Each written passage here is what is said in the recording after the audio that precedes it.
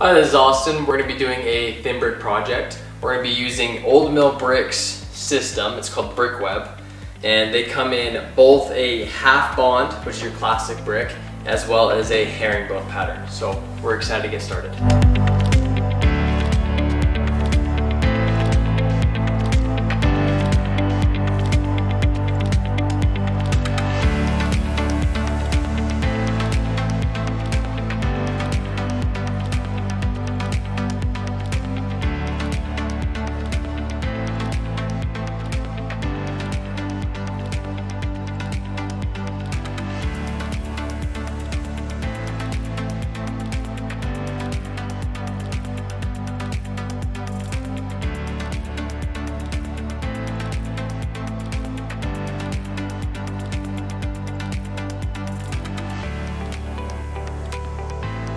We just got done installing our cement board. The one neat thing about the Brickwebb, it has the mesh backing behind it.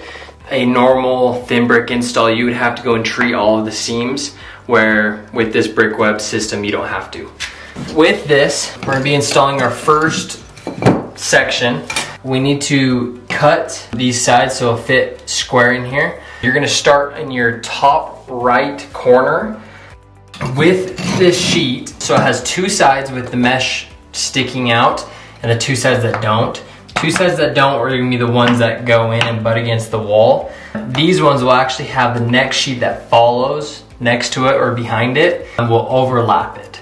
That's what's creating your continuous fiberglass mesh, and will make it a strong system so it doesn't get cracks in it.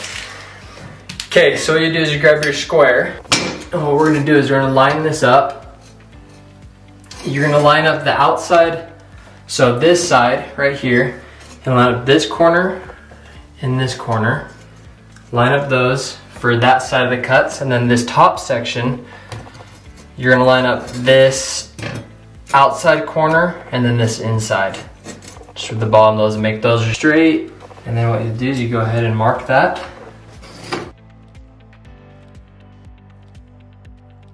That's where our cut's gonna be, on the outside edge, and then that top. And that will be able to fit right into this corner.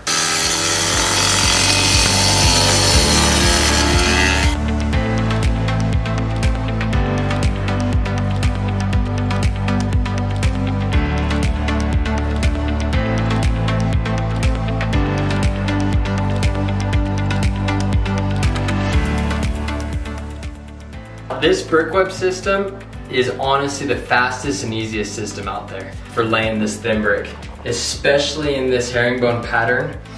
The cool thing is I just got done with my cuts. It took me 2 cuts to do this whole thing, and normally I would have had to go and measure every single brick, cut them all individually, cut out these corners, and lay out my pattern. And that would have taken forever. And with this, I did 2 cuts, and slides right in, it's all lined up, it's all perfect already. Now, my next one, I'm already gonna take this sheet out of the box, pull up that paper, and I'll go do that same.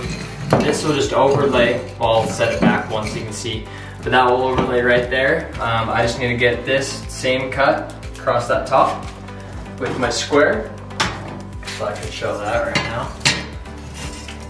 That lines up with this top corner and this, just like we did before. With my pencil, I'm gonna mark that line. I'll just scoot this up a little bit.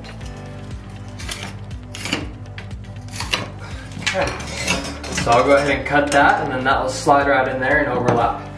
And then I'll just keep continuing doing that, and then continue with the bottoms. One tip using a square, when I'm making this cut, I keep this lined up with the rest of the brick as well, so it keeps everything square. For these inside cuts, what you're gonna do is you're gonna get your outside corner, you're gonna take your measurement. So right here I have 5 3/4. So I have 5 3/4 on this. So what I'm gonna do is I'll pull this out, and I'll get my next full sheet, and I'll line it up where I have my grout joints lined up where I want them. And then I'll get that same measurement from this inside corner that I had, 5 3/4. Line this square up right there. Get that same 5 3/4. Move that square over a little bit. Okay. Yep. There we go. So that's straight, and what I'll go ahead and do is mark my line right along here. Okay, so I'll cut that, and then I'll do the same thing I've been doing with that top cut. And then this will be my piece right there that will slide into that corner.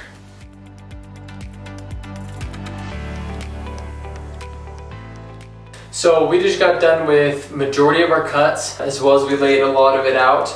That is one nice thing with this product, is that you're able to visualize it, lay it out easily before we actually have to adhere it.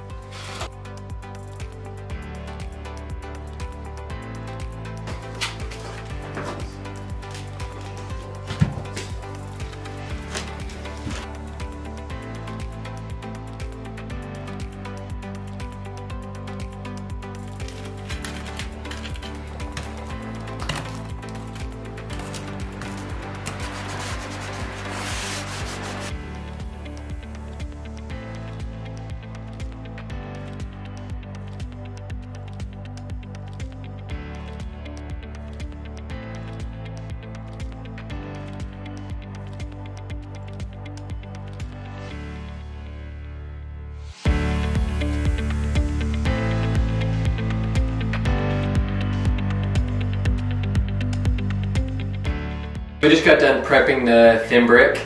We cleaned it and then we applied a grout release and let that dry.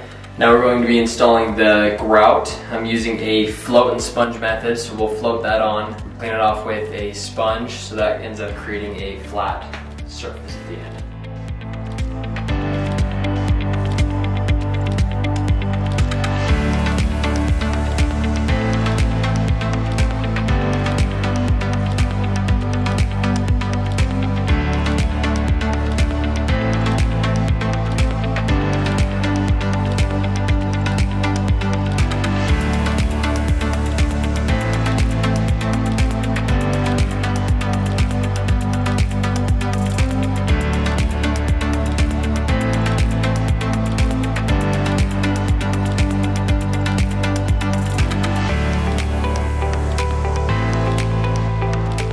Now that the grout is fully cured, we're going to be adding a penetrating sealer.